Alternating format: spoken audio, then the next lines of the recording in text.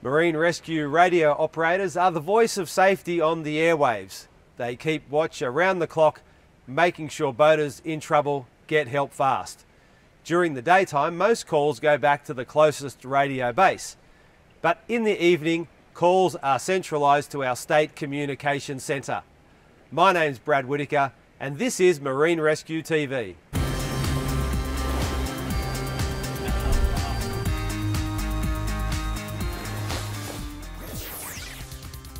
Well, thanks for joining us. In this episode, we'll catch up with our fishing guru, Michael Guest, about using your marine radio, and we'll get on the tools for a special project with members from our Marine Rescue Port Macquarie unit.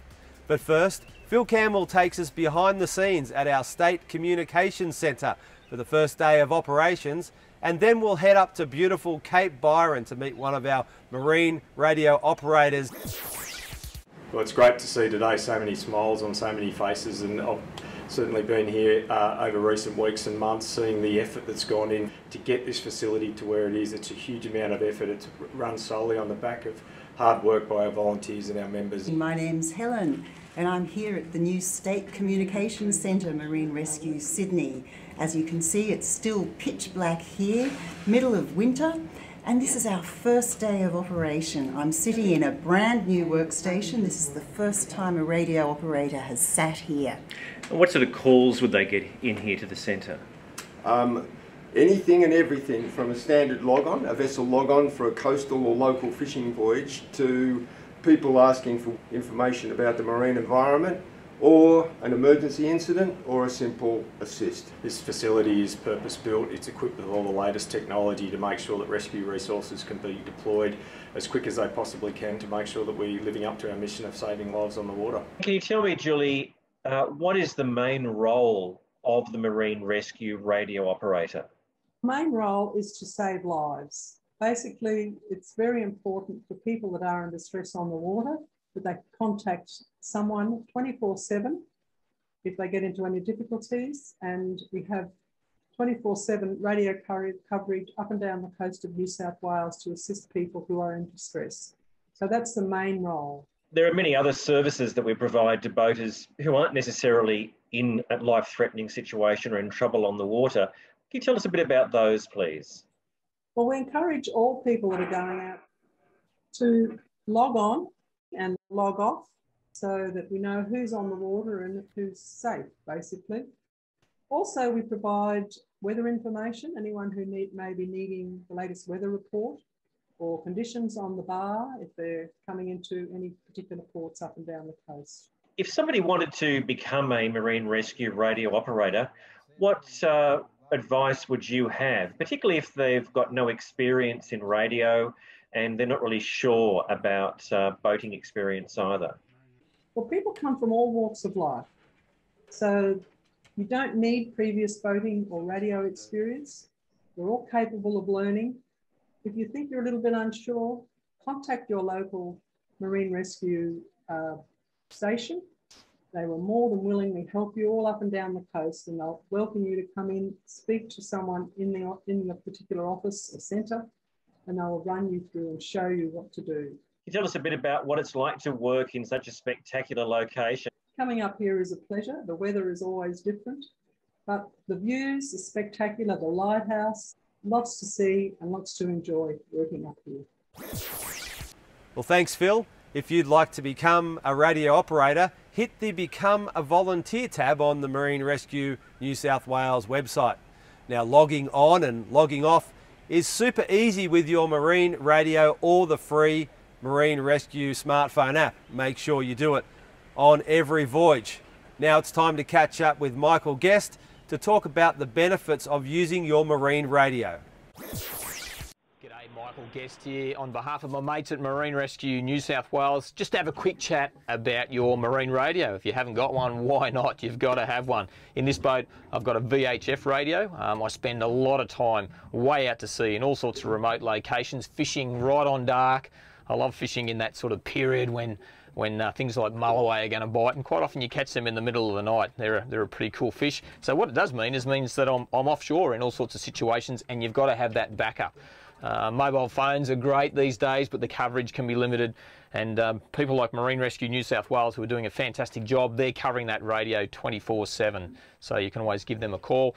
You can get weather updates, radio checks, all those sorts of things. What we might do at the moment, I'll just turn it on, give Marine Rescue a call and get a radio check to make sure the radio is working perfectly. Marine Rescue Lake Macquarie, Marine Rescue Lake Macquarie. This is Real Action on Channel 16 requesting a radio check. Real Action, this is Marine Rescue Lake Macquarie. Could you go to Channel 19, over? Going up, so we'll go up to Channel 19, Channel 19.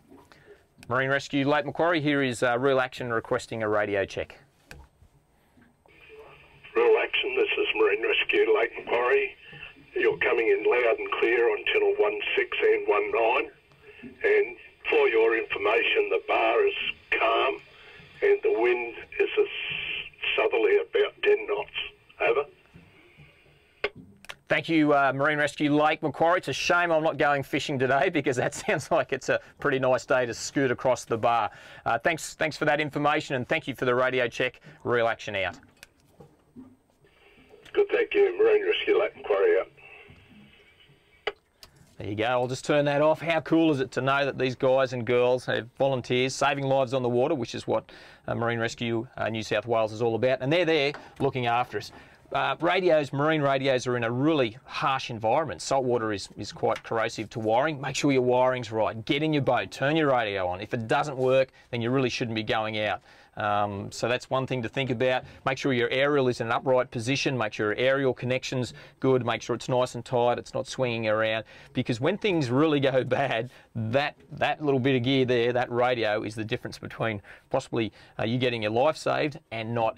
Don't forget, if you require emergency assistance, the international call for help is simple: Mayday, Mayday, Mayday, and that will swing everybody into action, including Marine Rescue New South Wales. And don't forget, they're our volunteers saving lives on the water. Well, thanks for that advice, Guesty.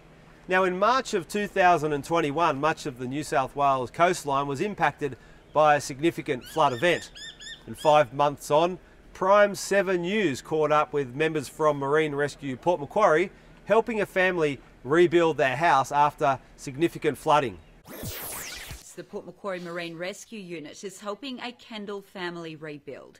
On March 19th, floodwaters engulfed this River Street home. The water and mud still dried to the cladding outside. The damage so substantial, Amy, Greg and their son Midas are still living in a caravan in their parents' backyard. Love my parents, but you know, you do need your own space, your own shower, your own toilet. The family hasn't just lost their home, but everything they owned inside. Yeah, no clothes, nothing. Been a big stress for everybody, definitely, especially for the young fella, like losing everything. All my games, like not even video games, like board games, all my toys, they got thrown out. So yeah, a whole lot of things.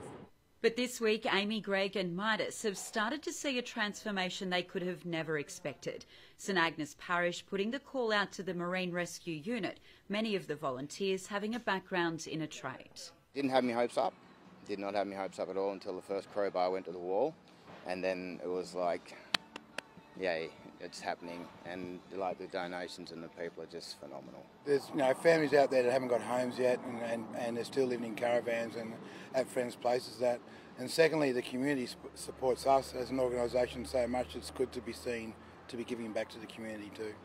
Once the property is livable again, Amy, Greg and Midas can start to replace some of the furniture, white goods and memories they had started collecting in their home. The community support just as heartwarming as seeing new plaster on the walls. No words to describe it, honestly. Samantha Crowe, Prime 7 News. Our members continually amaze me with their dedication and service to their communities.